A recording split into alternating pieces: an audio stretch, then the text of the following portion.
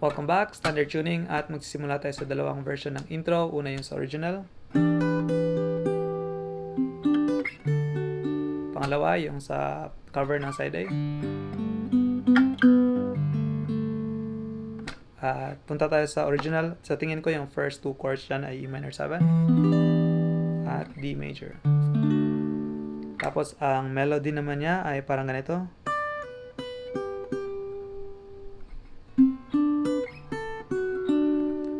At kapag pinaghalo, gawa kayo nito.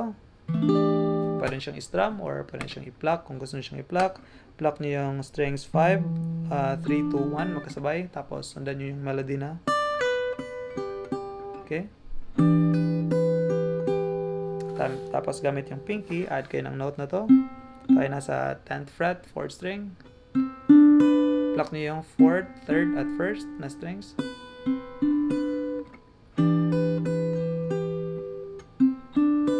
Tapos, gawa kayo ng D major na bar chord. Kahit wala na tong middle finger, pwede. Sundan nyo yung melody na. 5th at 1st, magkasabay. Tapos, 2nd at 3rd.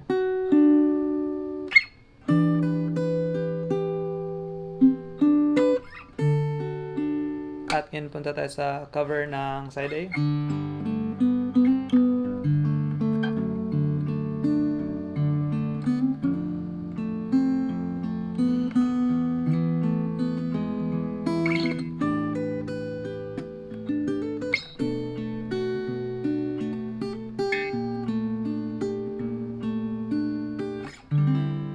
So, yun ay magsisimula sa chord na G. At susundan natin yung bass melody na. Okay. Open D, open G.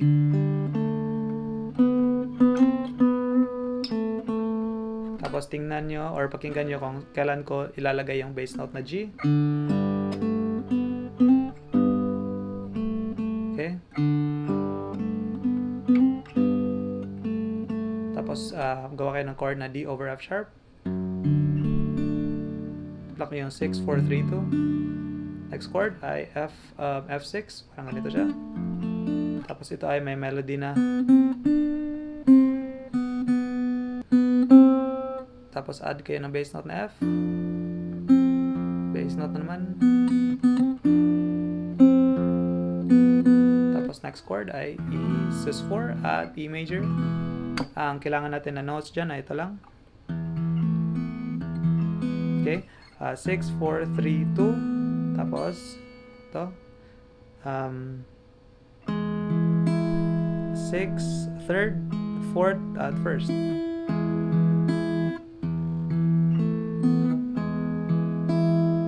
Tapos, next chord natin dyan ay A minor, to B minor, to B flat. Okay. At punta kayo dito sa position na to, parang sa intro lang kanina sa original, pero instead na E yung bass note, magiging A. Okay, parang ganun yung melody.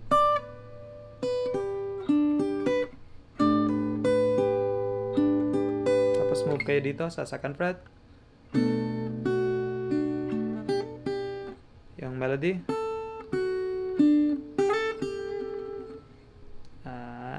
Bass note nyo ay B, huwag kalimutan. Tapos, dinagdagan ko ng isa pang chord sa B flat, B major 13. Repeat 2 times yun.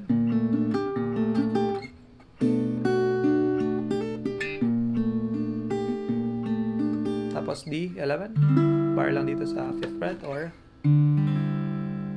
so, ulitin natin siya, mabagal.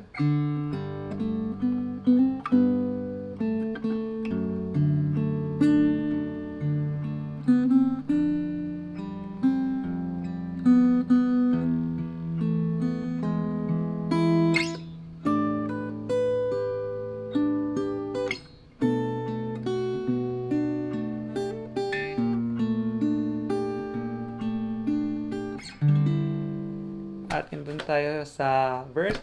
How could you come with me when you knew all along that you had to go?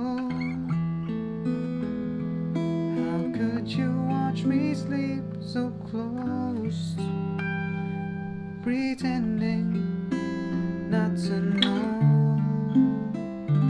First part muna, first chord G, tapos G major 7 sus 2. Huwag nyo nang igalaw to, add nyo lang tong notes na to. At, okay. Next chord, i-drop nyo to half step down, G7 sus 2, 4. Okay, G major 7 sus 2, 2, G7 sus 2. Pagkatapos yung E sus 4 to E, gaya ng intro. How could you watch me sleep so close to you? Pagkatapos nyan, A minor 7 or A minor. How could you watch me sleep? Sleep, huwag nyo nang igalaw to, add nyo lang ng bass note. Tapos F sus 2 ata ito. Okay, A minor over G to F sus 2. Kung hindi nyo kayang mag-thumb, ganito na lang.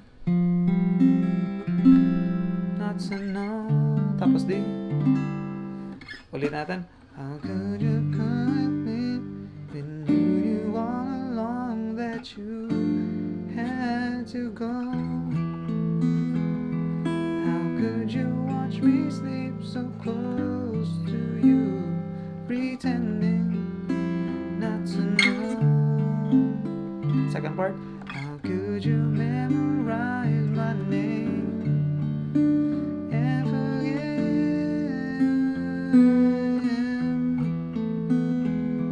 How could you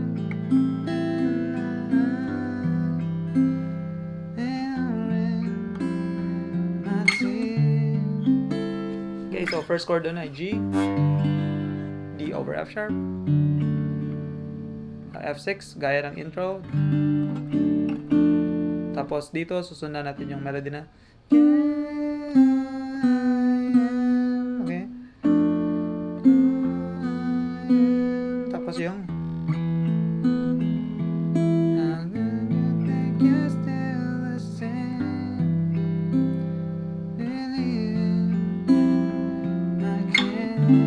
so same chords lang, A minor, tapos over G, tapos F, tapos yung D.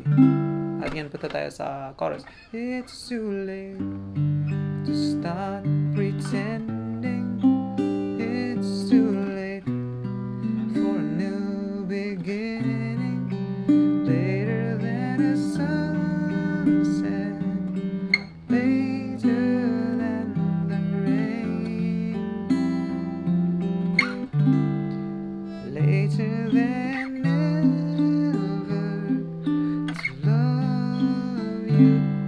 again. Chords to na G, A minor 7, pero yung ginamit ko kanina ay A minor 11. Okay.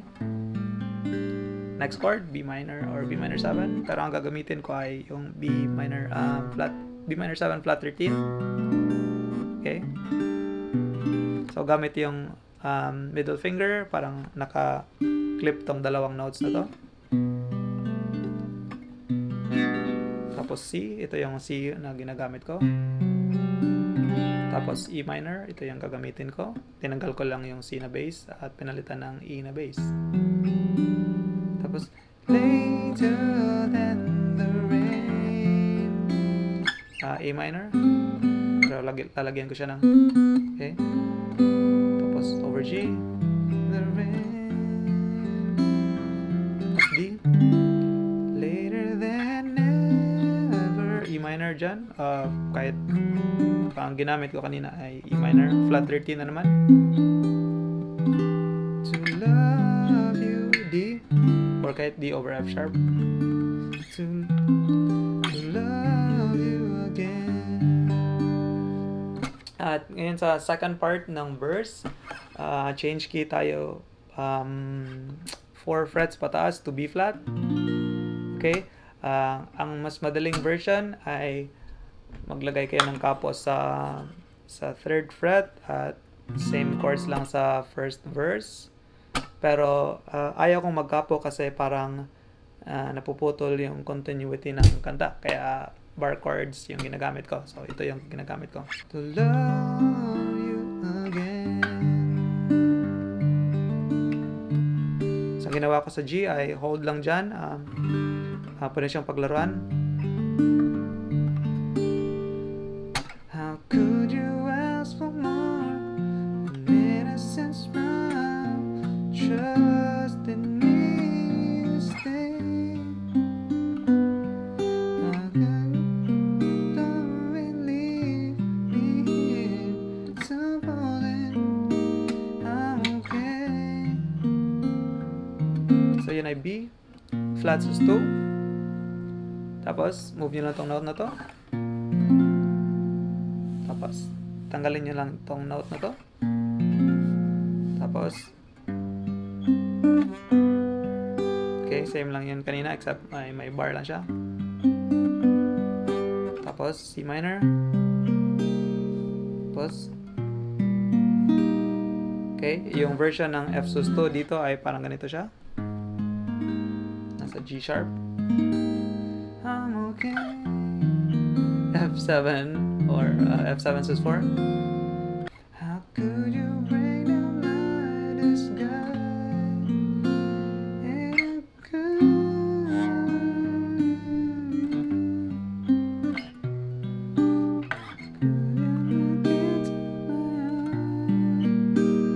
Ignoring not tears, it's too late.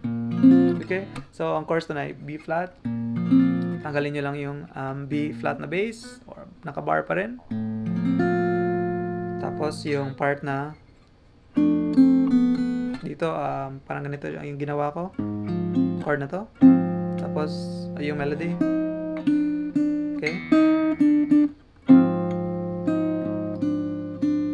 Tapos tayo G G sus 4. Tapos lalagyan ko na ang passing chord na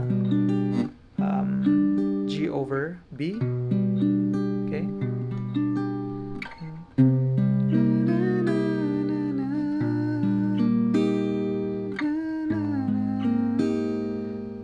Tears, it's too late to start pretending. It's too late for a new beginning. Later than this, later than the rain, later than to love you again. So B flat, sus 2, C minor 7, 2, yung D minor 7, flat 13, 2, E flat sus 2, tapos later than this, sunset, ano to, G minor 11, tapos later than the rain,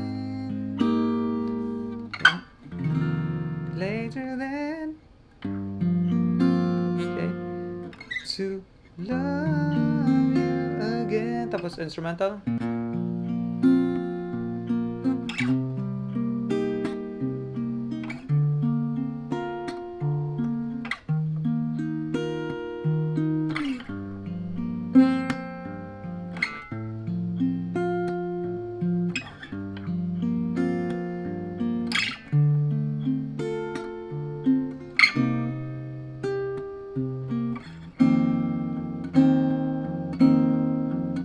Tapos balik sa chorus. It's too late, stop pretending it's late for a new beginning. Later than it, later than the rain, later than to love you again. Outro.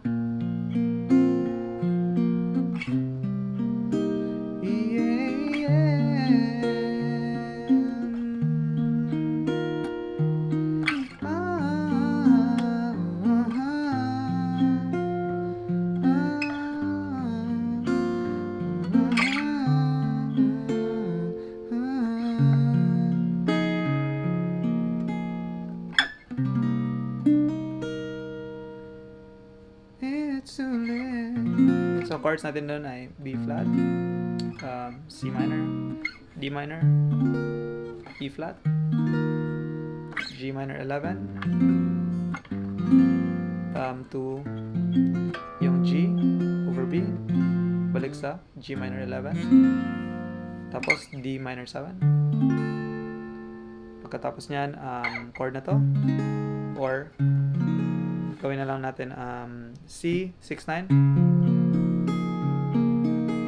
tapos last chord C minor 7.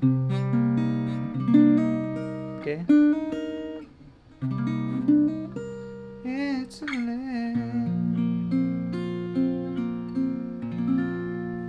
at dyan magtatapos ang ating tutorial. Kaya maraming salamat sa inyo lahat at ingat.